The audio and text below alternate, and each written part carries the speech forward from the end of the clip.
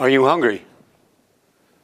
Well, this series of mini courses is going to be about setting the table and what happens before. So let's begin with what happens before.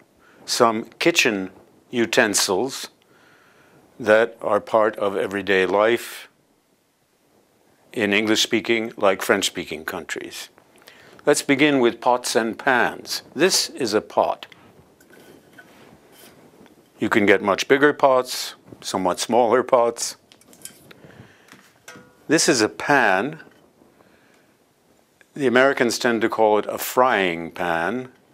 Canadians and English often refer to fry pan.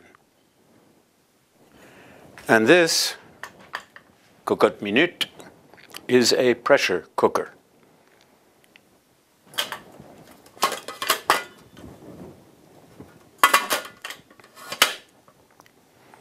Next, we're going to look at how you do set the table.